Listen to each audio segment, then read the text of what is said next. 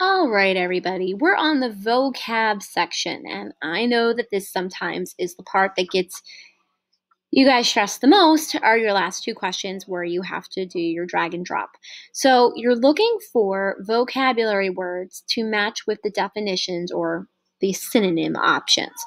I'm going to go down though to paragraph 7. You're actually going to see, or paragraph 8, sorry. You're going to see three of these words actually in the text. So encroach is there, sustenance is there, and obliterate is there. I'm going to help you a little bit with giving you some context. Remember that this part is the part where she's actually describing what happens and the history of Panem and what happened afterwards.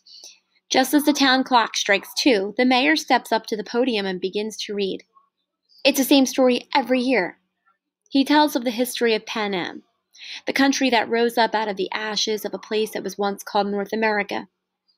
He lists the disasters, the droughts, the storms, the fires, the encroaching seas that swallowed up so much of the land. So at first, it seems as if this whole big disaster, this whole big problem and apocalyptic type of event started because of all of these different natural disasters.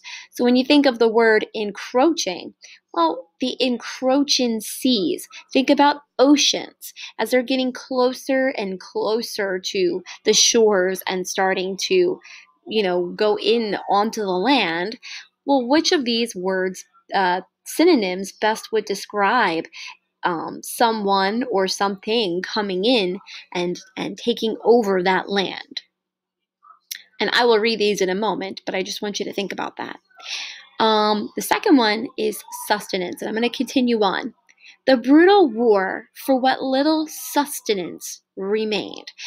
Sustenance is another way of saying all of your food and your resources. So, whatever you need in order to survive. The result was Panem, a shining capital ringed by 13 districts, which brought peace and prosperity to its citizens.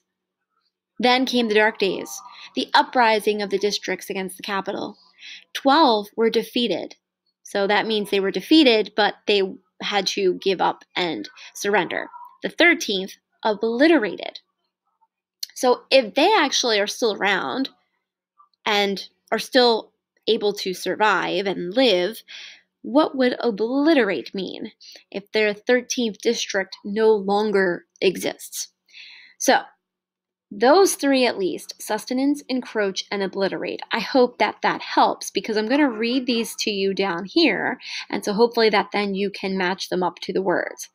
So you have extreme suffering, to intrude on someone's territory, to destroy completely, and something that keeps someone alive.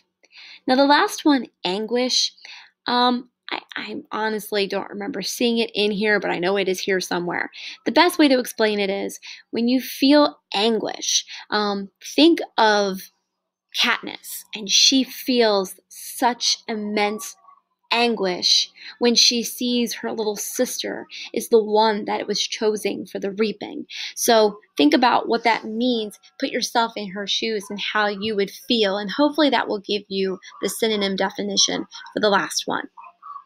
We'll continue on for the last question in the next video.